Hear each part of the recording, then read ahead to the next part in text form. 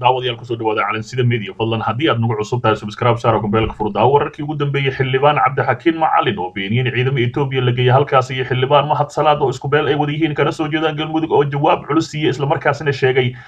oo kusoo hadal qaatay riwaayad in maalin mar hore oo fiirsay isla markaasina ahayd tuug ma arkin ayaa arrintaani waxay keentay khilaaf xooggan baraha bulshada la isdhaafsada hase yeeshee ciidamada Itoobiya oo si rasmi ah loo xaqiijiyay in ay halkaas degeen maadaama ay kasoo dareyso siyaasiyiinta kasoo horjeeda madaxweyne Farmajo madaxweyne Farmajo oo ku sugan isla markaana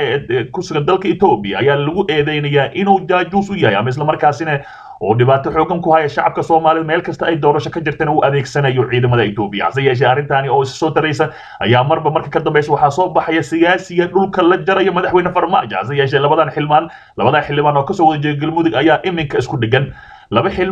xildhibaan oo kasoo kala jeedo oo ah baarlamaanka federaalka Soomaaliya kana soo jeeda galmudug ayaa iska hor jeediyay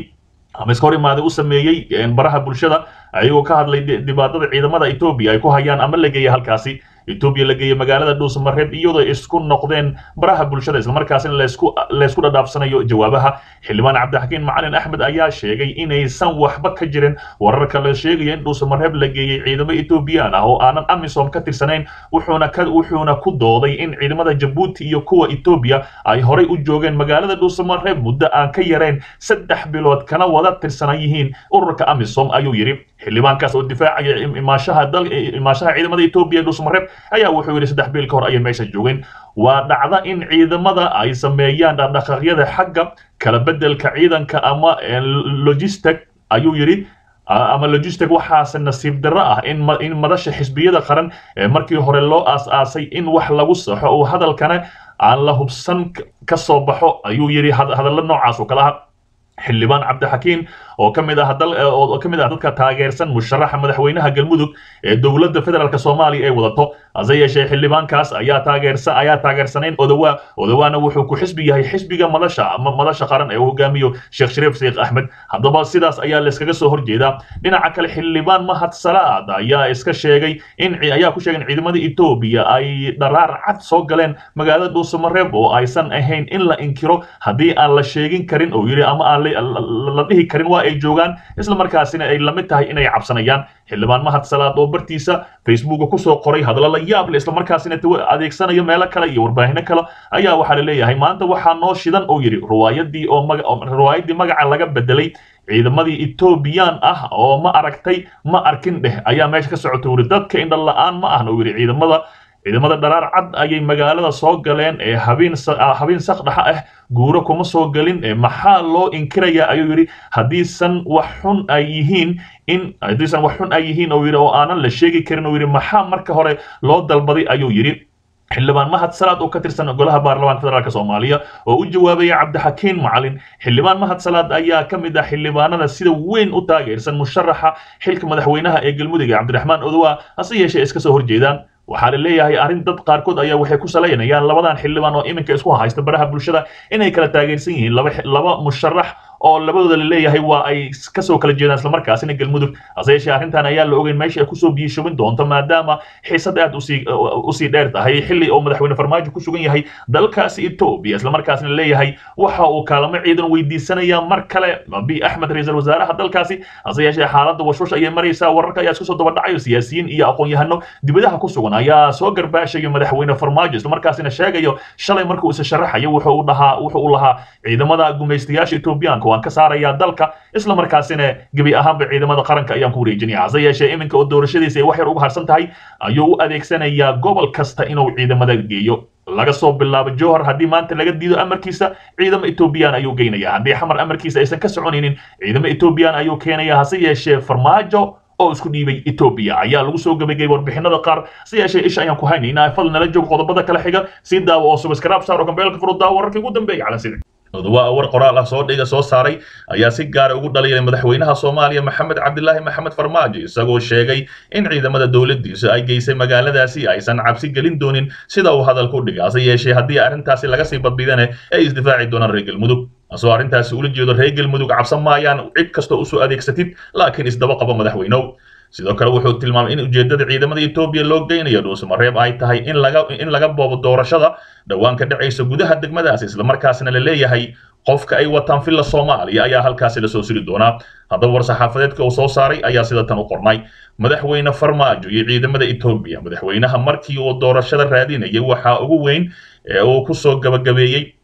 waxa ay ahayd inuu wax ka qaban doono faragelinta markasta taagan ciidamada Itoobiya ee Soomaaliya asigoona sheegay in Itoobiya ay tahay gumeystaha Soomaaliya isla markaasina uu gabi ahaanba ka ciribtiri doono hase yeeshee maysan dhicin madaxweynaha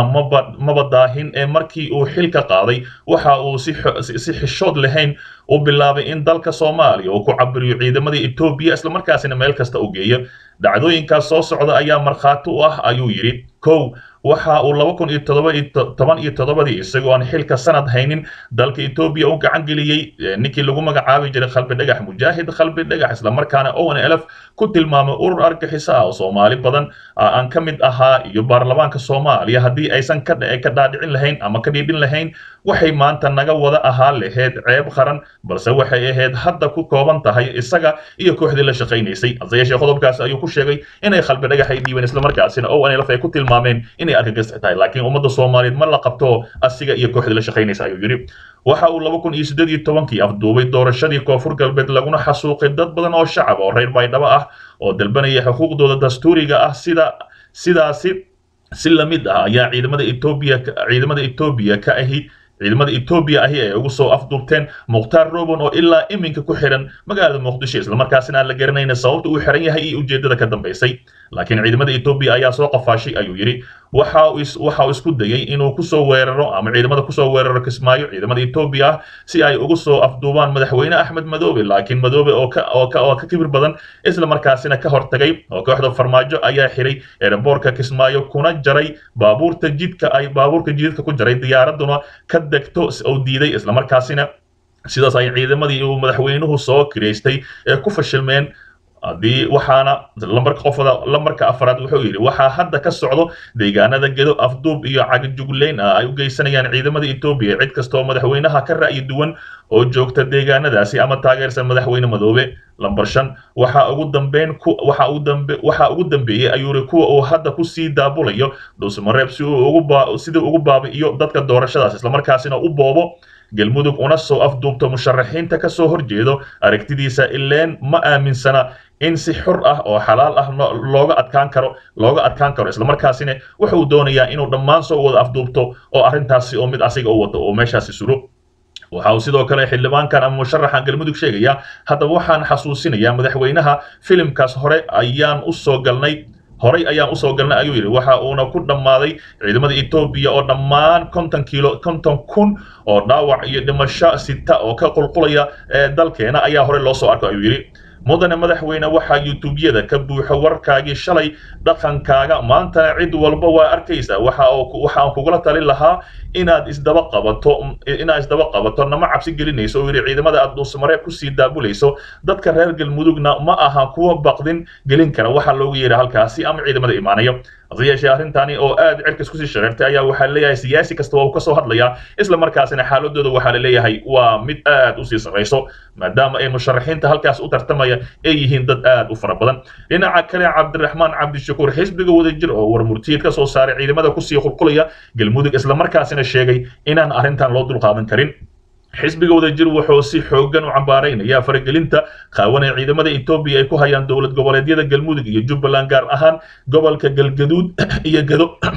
shacabka Soomaaliyeed waxaan xusuusinayaa wali ka go'in faragelinta Itoobiya ay ku hayso dawladda Soomaaliya tan iyo markii 2016 ay ku soo qulquleen sababaha arintaasi u soo ifbaxayeen ay u soo baxeen al-shabaab iyo Daesh ay ahayd ciidamada Itoobiya ku soo qulqulayo waxa si cad ciidankani Itoobiya ay aan ka tirsanayn AMISOM ee magaalada gaaray ee Dhuusamareeb in maamulka Farmaajo uu doonaya inuu ku afduubto doorashooyinka galmudug sida aan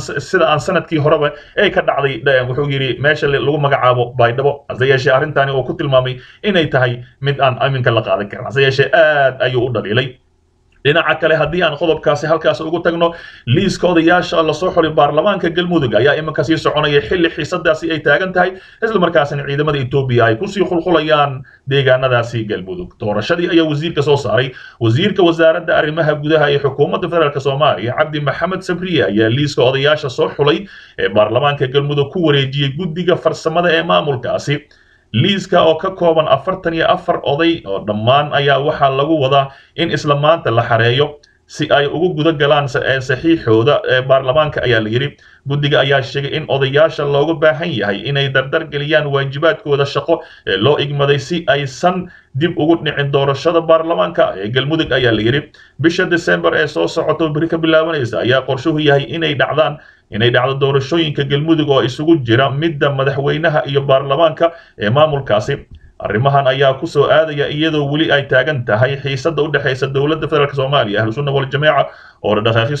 siyaasadeed ka wada magaalada Dhuusamareeb ee gobolkaasi Galgudud hase yeeshee ma ahan maanta oo kale ayay ahayd xaaladda iminka cakiran ay ka taagan ciidamada Itoobiya kusoo qulqulayaan maadaama ay ka soo hadlayaan siyaasiyiinta dhankaas ka soo wada jeedo wasiirka arrimaha gudaha oo maantana soo saaray odayaashii 44 qofood ah ayaa waxa leeyahay xaaladdu waa aad ay u cakiran tahay ciidamada Itoobiya ayaa iminka waxa leeyahay waxay degeen meel u dhow garoonka Dhuusamareeb isla markaasina la doonayo inay marka doorashada ay dhacaysa halkaas isku gadaamudaan sida Baydhabo isla markaasina madaxweyne Farmajo qofka uu wado halkaas uu soo taago